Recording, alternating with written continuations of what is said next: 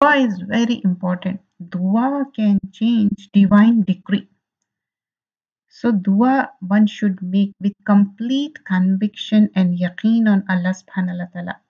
Prophet sallallahu alaihi wasallam said, nothing can change the divine decree except dua. Narrated by Ahmad, Majah and Tirmizi, and it was classified as Hasan by Albani.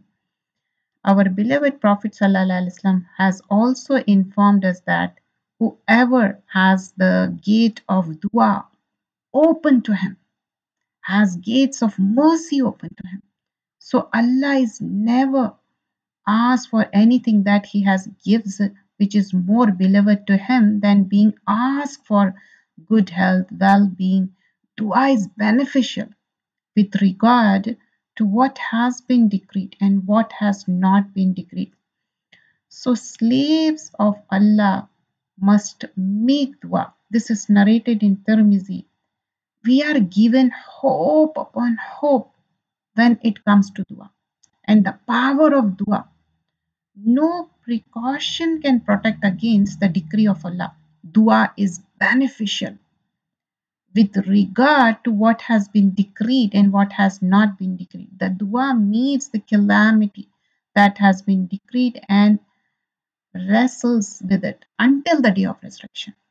And this is narrated in Tabrani. Remember, if you have time to worry, you may have ample time to make dua. Make dua, dua, dua. Make it a habit.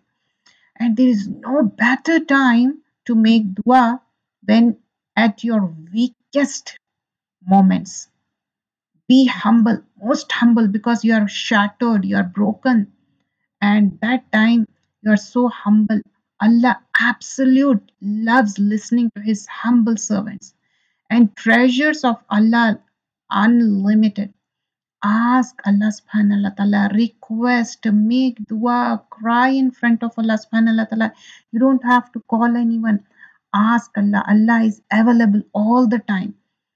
Remember, our Rabb is Shy Rabb, describing a servant who raises his hands in front of Allah. Prophet Muhammad sallallahu alaihi wasallam said, Allah is shy and most generous. He is shy that when a person, he or she, raise hands to make dua, he does not allow him to put them empty handed. He want to fulfill that dua. Yani it should be in the, uh, like a circle of Islam, not like against, like asking, which is forbidden.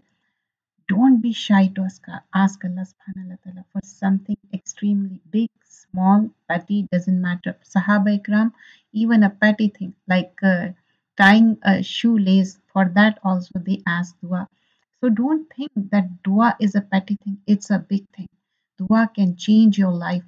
Make dua with the humbleness. As soon as you do further prayer, don't get up. Do iskar, zikr, and make dua. So this is a reminder. Dua is very important. It can change the divine degree. And in Surah Al-Zariyat, Allah subhanahu wa ta'ala says, ayah number 51 and 55, and remind, for indeed the reminder benefits the believers.